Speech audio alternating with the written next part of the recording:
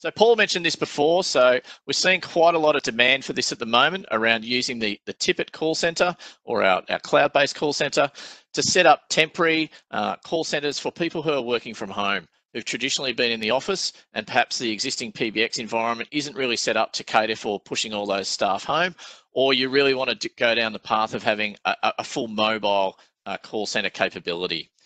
So what the TIPT call center allows you to do is essentially stand that queue up in the core of our network. All those calls are queued in the core of the network. They're then sent out to those endpoints as the agents become available. So that could be to an IP handset. It could be to the Business Connect soft client. It could also be out to a Liberate mobile, which is the scenario we'll talk through in a second. It could also just be using a redirect to an actual normal home phone, so old PCN home phone. So all those options are available for you to push contact center calls out to agents wherever they may be. As I mentioned, all that queuing's up on the platform, and depending on what flavor of this that you purchase, you sort of got the ability to queue 50 or up to 500 calls per queue. And you can have as many queues as you like because the licensing is actually on the agent itself. So an agent can be a member of multiple queues. So you could have a sales queue, a service queue, and a reception queue, for example, and you can have all the same people in all the same queues if you like, or different people in different queues. A lot of flexibility there, and the agents themselves can join and unjoin those queues.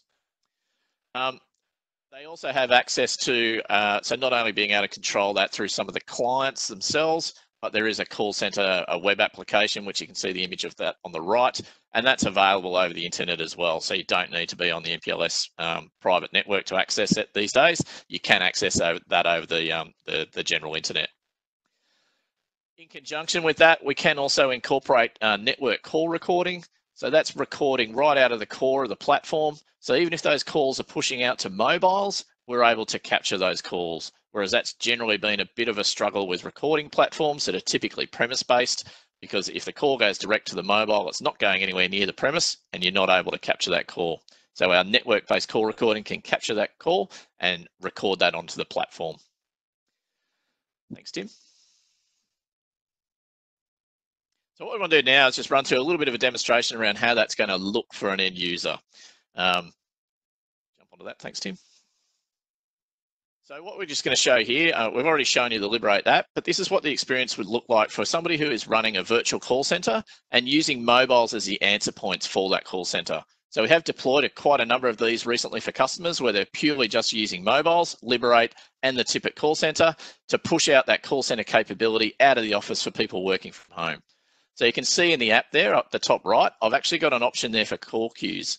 So what that is going to allow me to do when it taps into it is actually allow me to control my queues, so I can join and unjoin those queues. So if I was in more than one queue, I can obviously join and unjoin the queue as it requires me to, and I can set my availability. So sign in, make myself available, unavailable, wrap up, all of those sorts of things. So I can drive that all via the Liberate mobile client if I want, or alternatively, I can use that full-blown desktop client in conjunction with my mobile. So you've got the flexibility there to be able to do that.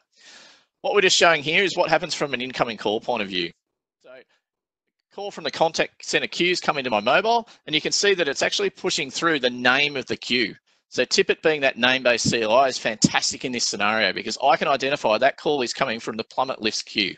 So Plummet Lifts is our fictional little company we use for demos. So I'm getting that name-based caller ID through to my mobile, so I can tell that's a call from the queue. It's not just a call from one of my mates that I'm going to answer in a different way. So I can answer that call appropriately. One of the other things you can have on this as well is a call whisper message coming through to alert you. So I'm at home running on mobiles. One of the things I might want to be able to do is to actually transfer that call to someone else, which is a function I can't do on a normal mobile. So the Liberate app pops up a little call window here, and I can see I've got two options. One's transfer. So I'm going to transfer off to one of my colleagues because the call needs to go to them. So I press that transfer. I look up Tim. Tim's there in my directory. As soon as I press Tim, that's going to do a blind transfer across to Tim. So you can see now the call's gone, and we'll drop back to the native dialer, and you can see that the call's disappeared off my mobile device, and Tim is now taking that call from whoever was coming through the call center queue. So really great functionality there that you can't do on a normal mobile. So normal mobile, if the call lands with me on the mobile, it's stuck with me. I can't do anything. I can conference, but that's about all I can do.